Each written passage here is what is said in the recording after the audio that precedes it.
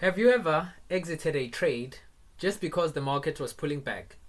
Maybe you've been holding this trade for a couple of hours or maybe just for a couple of minutes, and then all of a sudden you're looking at the market and then the market starts pulling back, and because you have this anxiety over the trade not working, you end up exiting the trade. Then shortly after you exit this trade, the market actually reverses and starts moving in your direction, the direction you had actually expected the market to go into when you actually opened the trade. This is a struggle that most retail traders fall trap into. I've been there. I know how it is. I know how it feels.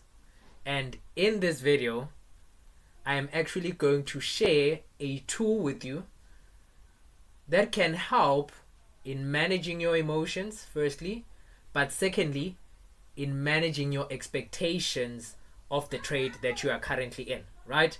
So going back to this diagram that I have right in front of you, the reason I pull this diagram up is because it is showing you a process, right? Essentially a process that I follow. It all starts with fundamental analysis, understanding the direction, and then it moves all the way to technical analysis, right?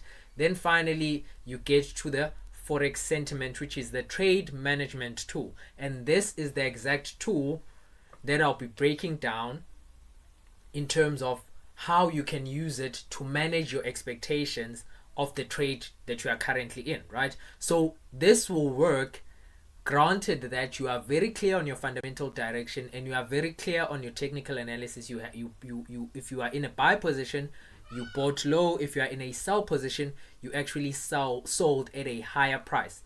This is when this trade management tool will be very effective in that instance, right? So obviously there is a video that I've done previously where I went over this tool in depth, and I'm just gonna link that video up on the top right corner.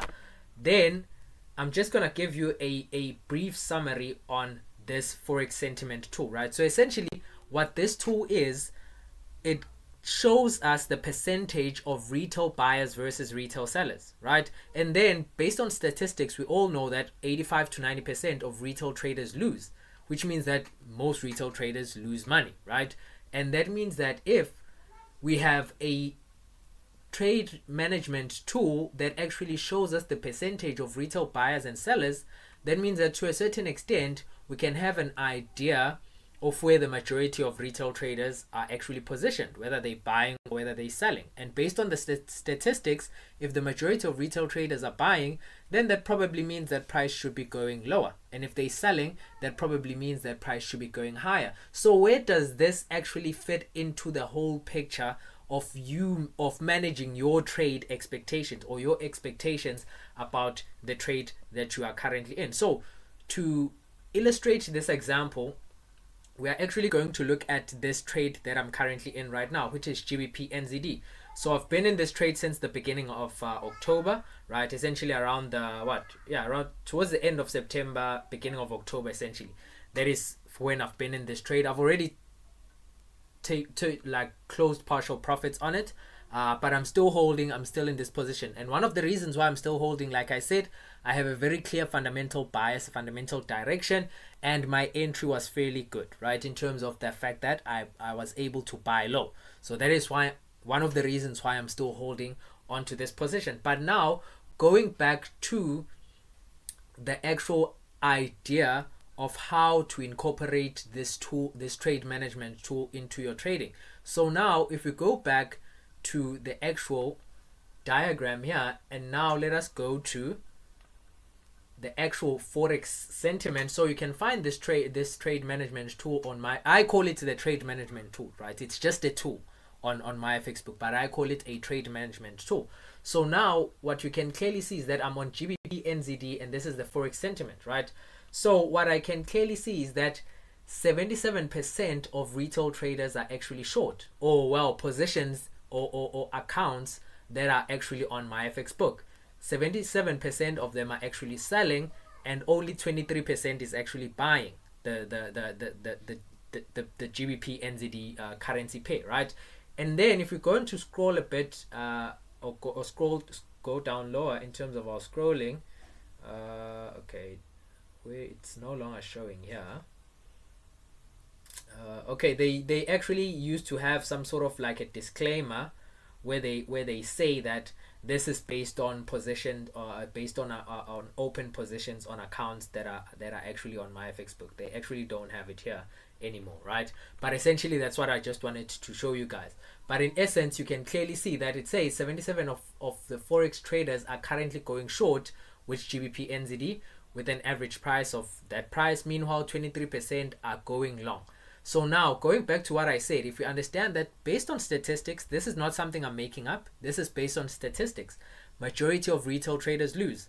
So it means that now if I am in a trade, because remember, the first question I asked you is, have you ever exited a trade prematurely in essence, right? And then later on to see that the trade actually, or the market reverses and start moving in your direction again. But you've already closed your position, and yes, you closed out in profits, but then you exited prematurely. You essentially did not stick or follow through on the plan that you had for your trade.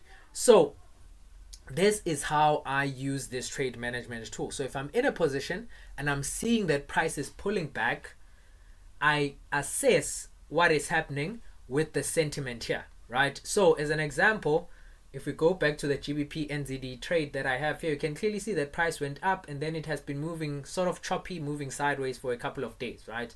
Well, this is the 12-hour time frame. So for a couple of, essentially for a couple of days, it has been moving sideways, and only now is it sort of like pushing higher again. But in essence, during this consolidative period, or during this sideways movement period, of course, I was clued up on the fundamentals. One of the fundamentals that actually contributed to this sideways movement was when we got the UK CPI, where we saw that inflation, headline inflation, actually fell below the 2% target, right?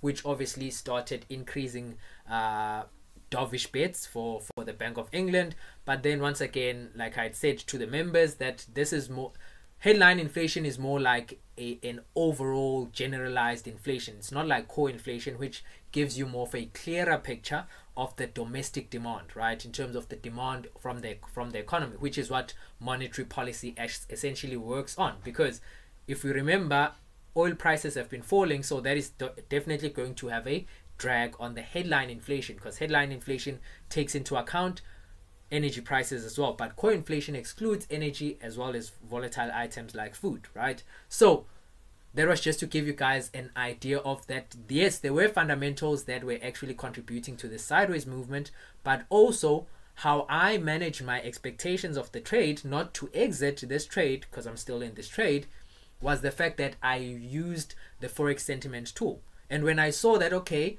what we are seeing at that time, what we are seeing is the fact that we had almost equal short positions and long positions. So what does that mean, or what does that tell me?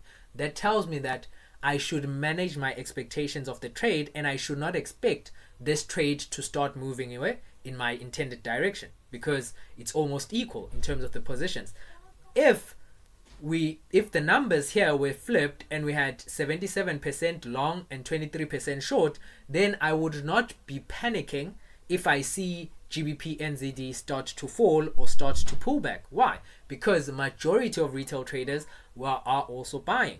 But in this instance, we can clearly see that 77% are short. So this now also helps in managing my expectation that, okay, most probably GBP NZD should start pushing higher, right? But this, obviously, like I said, it works efficiently and effectively if you have a clear framework where you have solid fundamental analysis understanding for your direction, looking at the macroeconomics, and then if you had a good entry where you were able to buy low, or if you were selling where you were able to sell high at a premium price, right?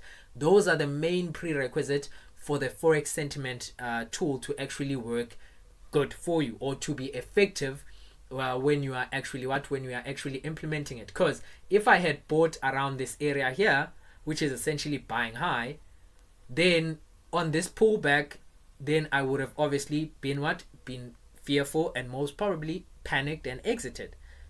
Also, that wouldn't have me that confidence to actually hold, because I know that I did not enter at the most ideal price, right? So all of this obviously goes with more preparation on the fundamentals and the technical analysis. But this is just the tool that I wanted to share with you, that if you've been struggling in terms of exiting your trades prematurely, even exiting your trades in a loss, because the market just went below your entry. If you're in a buy position and the market just went below your entry, it has not yet triggered your stop loss, but then you start having so much anxiety about taking a loss and you end up just cutting the trade, right?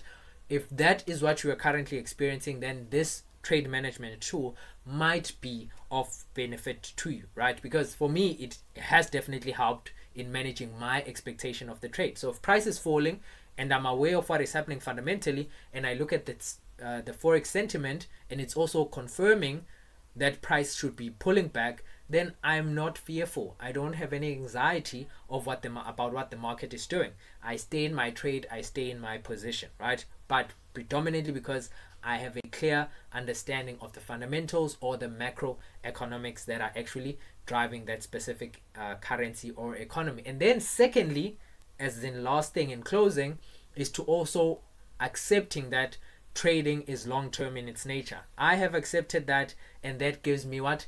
The conviction and the ability to actually hold and stay in my positions quite longer, as long as the fundamentals support that, as long as we clearly seeing that forex sentiment as a trade management tool, because that is not a trade entry tool or a trade selection tool, it's a trade management tool. Only when I'm in a position do I then start focusing and using the forex sentiment tool from my FX book, right? So if you found value from this video, you can obviously watch the next video that is definitely going to pop up on screen shortly. So guys, I'm gonna see you in the next video.